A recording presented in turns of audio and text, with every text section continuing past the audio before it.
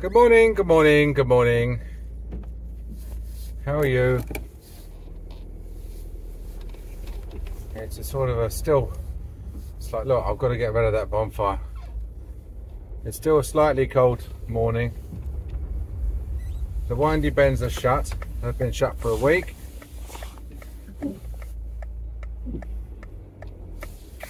So I've got to go down the bypass. He's got a brake light, missy.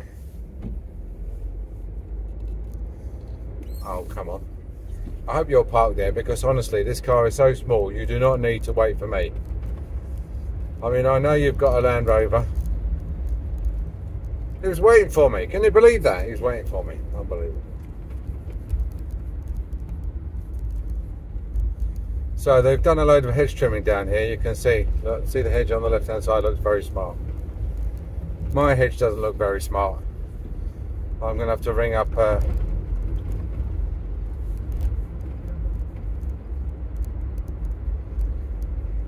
my local hedge trimmers and ask if they'll trim the hedge. I know the bloke who did that. The bloke who did that is the bloke who knocked down my hedge. I'll show you a picture of my hedge. This lorry just turning right when it couldn't turn right, just walked all over my hedge. 20 years of careful mowing, getting lines, you know, sight lines, getting it dead straight and everything, and then a lorry just comes and just takes it all out. And I said to him, can you straighten it up? And they're not bothered. So I've had to make a claim on my house insurance, and they said that I won't have to pay in excess because I've got the details of the firm that caused the problem. They're an Italian firm, Salva Alvi or something they're called. Anyway, they deliver apple trees. It's funny, isn't it? I mean,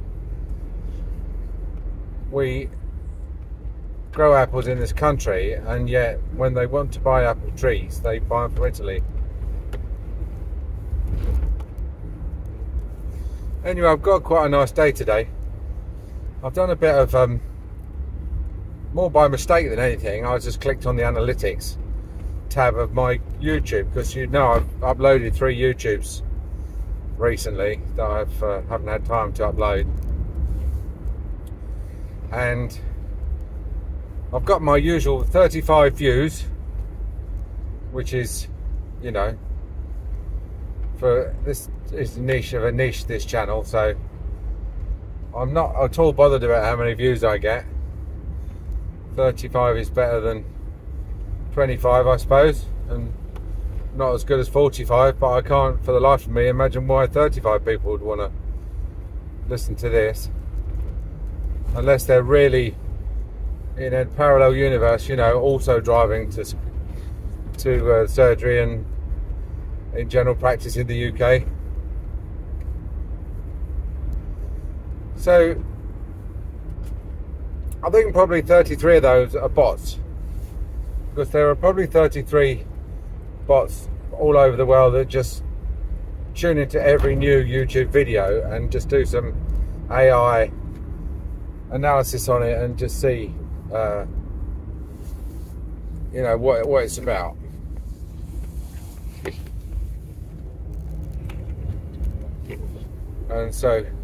And that fits in with the average viewing time, because the average viewing time is about 1.5 minutes. I mean, and as you can probably tell, we've been going at least 1.5 minutes, and I haven't even got into what I'm going to talk about yet. So any bot that tunes in and listens for 1.5 minutes to see what it's about and then tunes out again is not really gonna get an idea, are they? So, I need to turn the heating up a bit. This is a bit. That's better.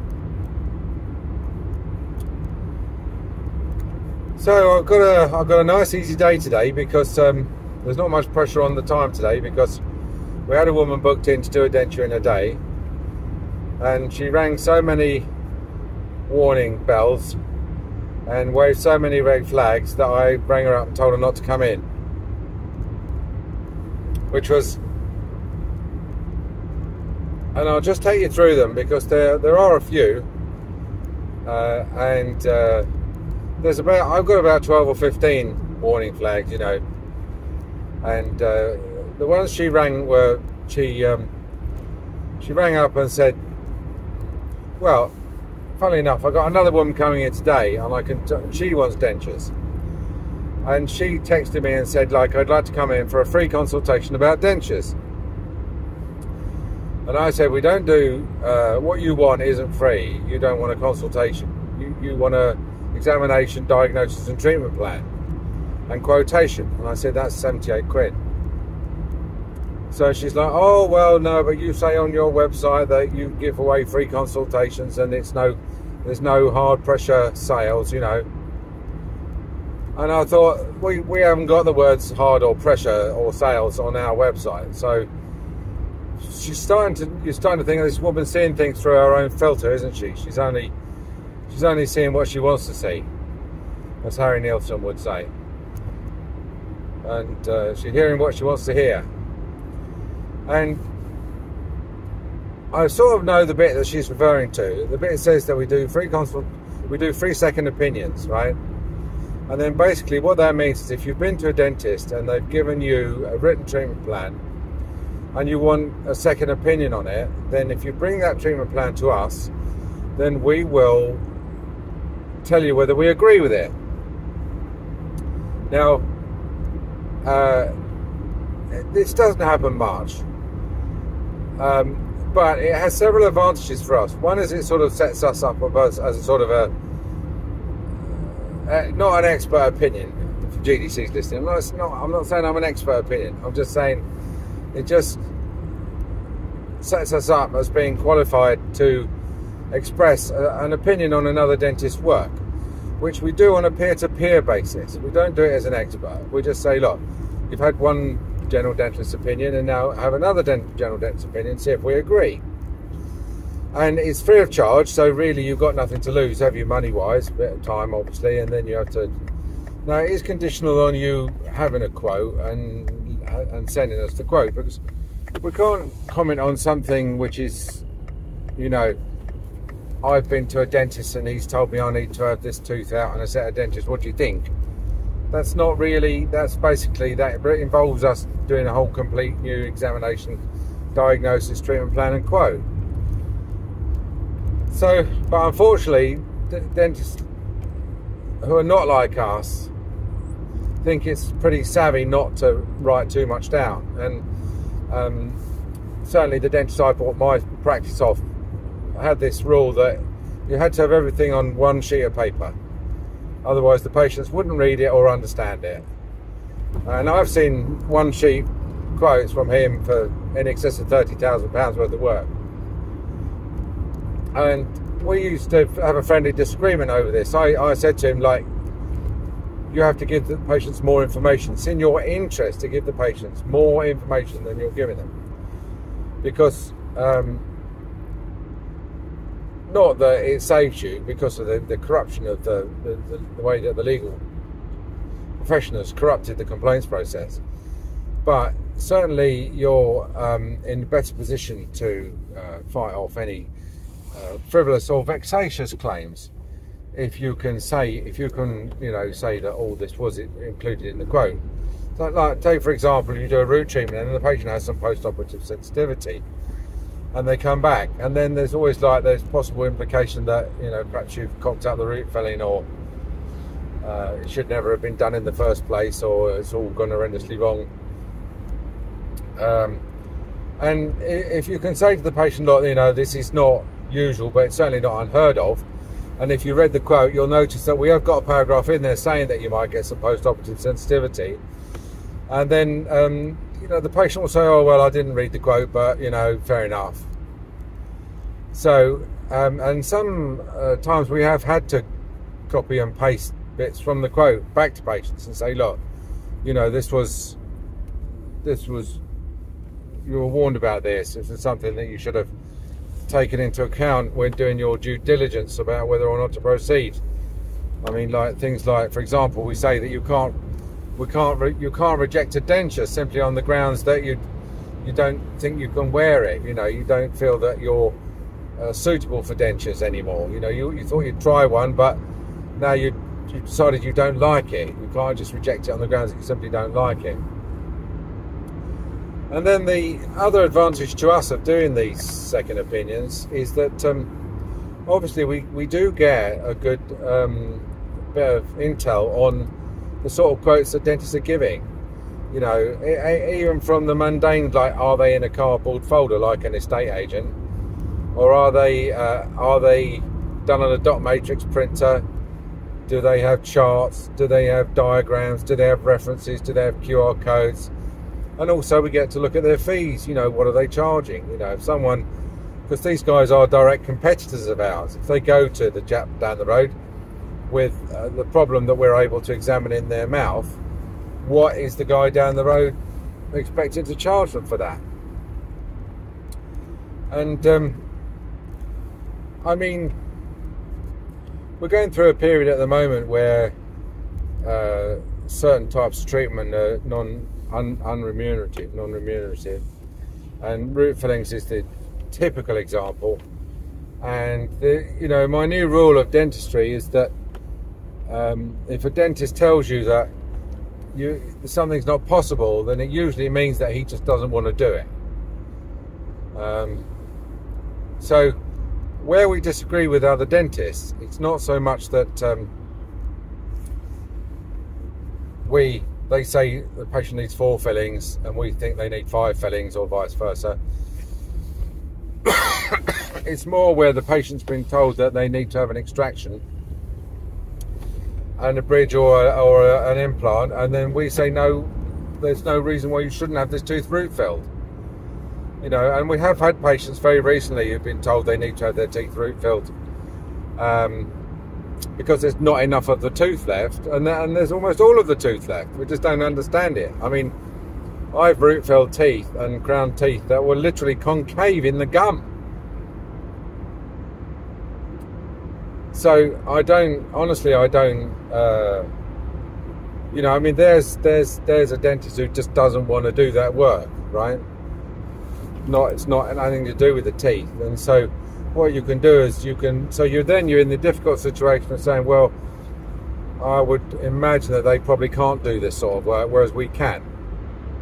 You know, you can't say clinically you're being misadvised. Although I have no fear of saying that to someone.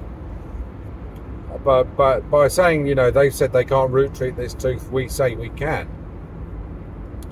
There's an element of both, isn't there? There's an element of possibly they have a skill, or possibly they have an aversion to doing a job, or possibly they've just, you know, the treatment plan is not, it wouldn't be supported by most dentists. Anyway, the other thing, of course, is that almost always, by the time someone decides to bring you a quote from someone else, they've pretty much decided that they will come to you if you make a better fist of explaining what needs to be done and your prices are at least comparable. You know, it's your chance to sort of shine in terms of the patient's expectations, whereas the original dentist probably just saw that patient as one of an endless stream of new patients who just needed a quick, you know, explanation of what they wanted to do plus a quote, on the basis, you know, the old blunderbuss approach that you issue 10 quotes and 2 of them will come in as patients. But we try very hard to get every patient, every potential patient as a patient. So this woman who's came in and said she wanted a free quote, and I said, look, no, this is not really, although we say that we do free second opinions, this is not what you want as a second opinion. Or a chat. We do like a free chat. Someone just wants to say, look, I'm thinking of having dentures. How do they work? Then we'll have a chat with them over the desk. They never get near the chair. We don't charge for that. But you know, you tend to realise that what these people want ultimately is examination, diagnosis, treatment plan, quote. But what they do is they just try it on. They're just like, oh, but can I get this under your free second opinion scheme? You know, can I save myself the money? Which is silly because, you know, you're talking about a set of dentures that's going to cost them over £1,000, and they're trying to save 78 quid. It's just, you know, but people are like that. They will just try it. They will just try it. But they don't know they're going to have the dentures, I suppose, at that point. So they're like, well, I'd rather, I'll come and try them out. And if I can try them out for nothing. Now, we used to do free checkups, and we gave it up in the end because we had a ton of people come in who just had a checkup and nothing else. And that baffled me because I couldn't understand why anyone would just want to come in for a checkup and then not have the treatment done. But then it dawned on me that a checkup in itself has some value, you know. People who suspect that their teeth are in a state do benefit from having somebody qualified look at them and do a £80 worth of diagnosis and treatment planning, even if they then don't have the work done. And for the reassurance, at least, you know, I mean, we had somebody in yesterday who's 30 years old, hadn't been in since she finished her orthodontics, by which time, you know, she must have been about 15 or something, had got toothache, and really didn't know what to expect. Was really expecting to be told that she needed to have all her teeth out, whereas in fact all she needed was an occlusal composite, and in a worst case scenario it might need root filling, but it's just literally one tooth and a scale and polish, you know, a general scale and polish. So for her, the relief of just knowing what was wrong was worth the 78 quid we charged her for the checkup. She went away very happy hearing that she might need a root filling. So anyway, so this woman's coming in, and she wrote us this very confused email saying, oh, well, you know, well, in that case, don't bother. In that case, don't worry. And I interpreted that to mean, in that case, don't bother. I'm not coming in, you know, don't worry. I'll go somewhere else where I can get a free checkup. But in fact, what she meant was, in that case, don't worry about the 78 quid. I'll happily pay it. So she's coming in. The woman we had to get rid of was emailed us, and emailed us a lot, and some very, very long. She started emailing me while I was on holiday in Africa, and you know, I said to her, I'm on holiday in Africa at the moment, so I can only sort of give you general answers to your inquiries. And she was like, oh, I'm sorry, I didn't realise you're on holiday in Africa, obviously, and I'll talk to you when I get back. And then the next day we get another email, oh, and by the way, but could you just let me know, blah, blah, blah. Now, we told her that we could make dentures for her, you know, in other words, that we could do the work that she was after, solve her problem in sales terms. But she then used a phrase which I thought was very odd, and she said, you know, and I told her that we have this policy of paying in advance.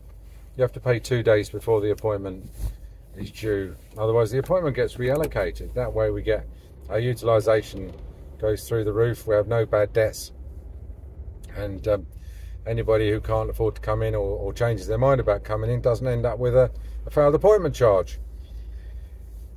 And she's like, oh, well, she says, you won't have any trouble getting the money out of me, right? And all I want is beautiful, well-fitting dentures, and then, you know, and I'll be happy. So that's 2 red flags, okay? Let me just tell you, first of all, if anyone says you won't have any trouble getting the money out of me, then run a mile.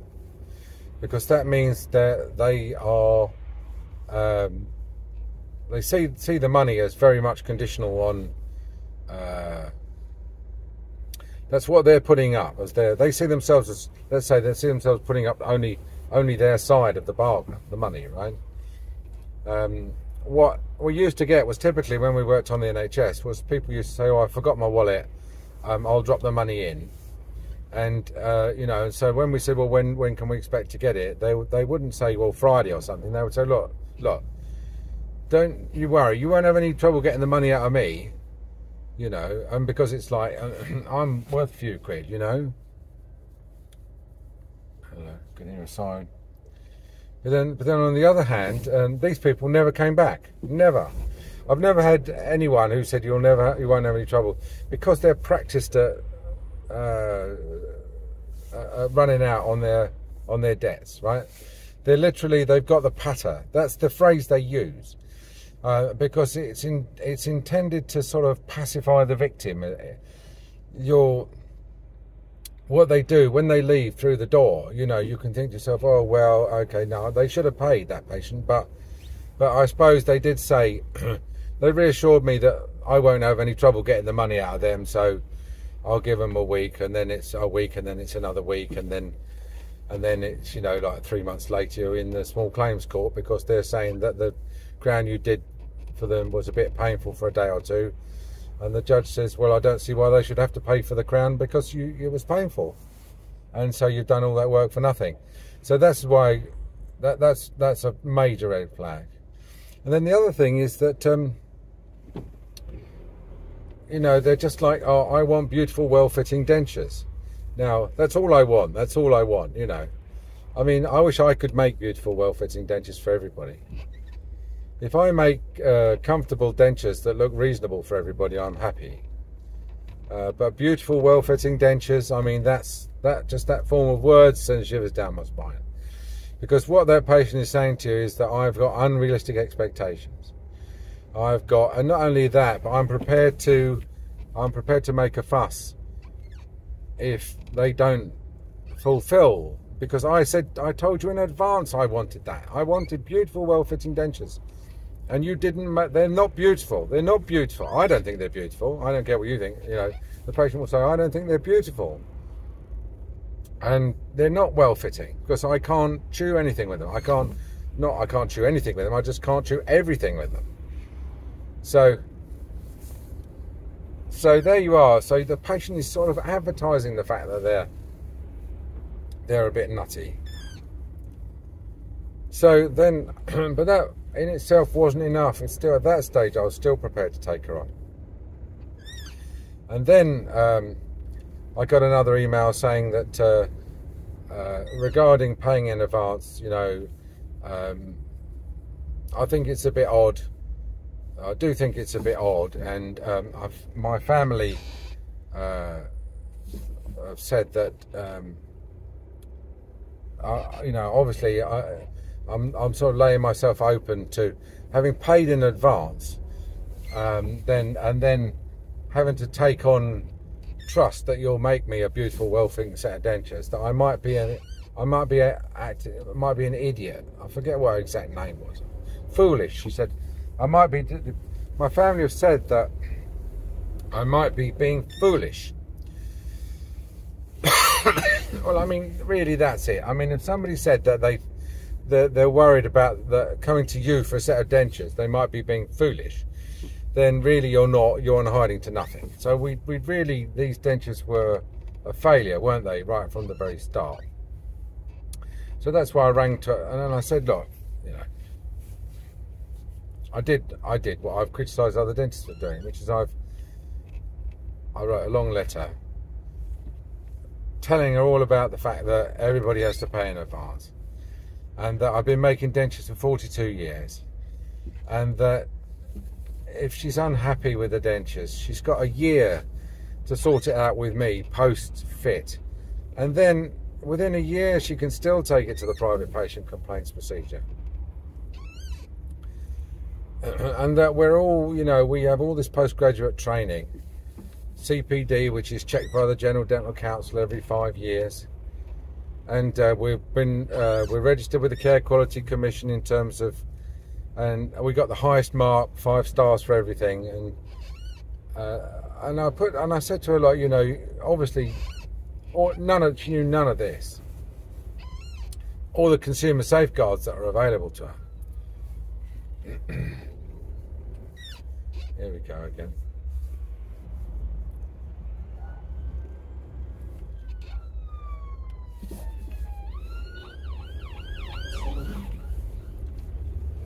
So,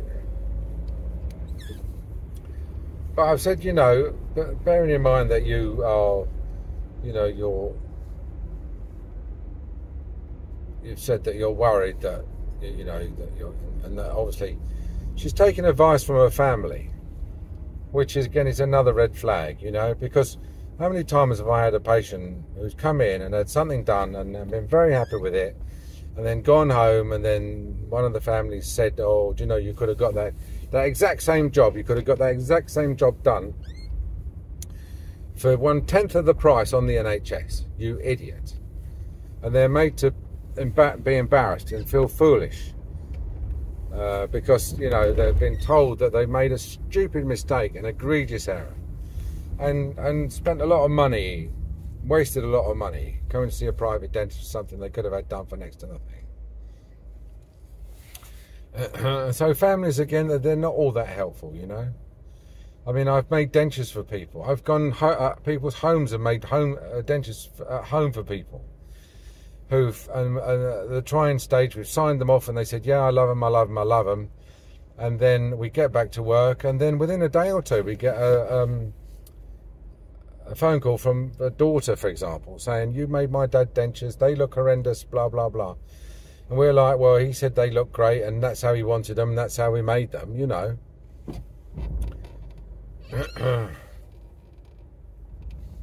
Families are not helpful.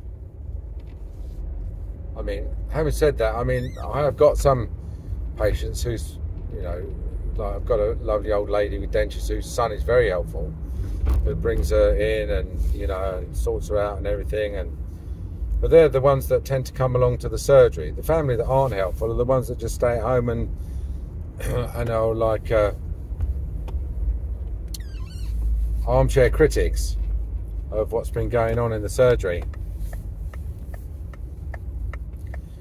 So anyway, so that's why she's not coming in, and so obviously we're out the best part of £1,000. But I think the way you've got to look at this is this: if I'd made her a set of dentures today when we charged her £1,000 or whatever, and then what would happen was she'd come back for an adjustment, and then she'd come with or without a bit of adrenaline by somebody, and then she'd come back for another adjustment, and then you know, she'd start to say, well, these dentures are not really, I'm not very happy with them. And so there's a good chance you're going to have to refund that £1,000. So it's not like I've lost £1,000 today. I'm neutral. This patient has not acknowledged the effort and laboratory costs and everything that we put in. She's only interested in the £1,000 she puts in. She's not interested in what we're going to commit in terms of surgery time, staff, wages, materials and labs. She doesn't see that at all. She doesn't see it as she just sees it for £1,000 off for her for a set of dentures that we probably make for nothing.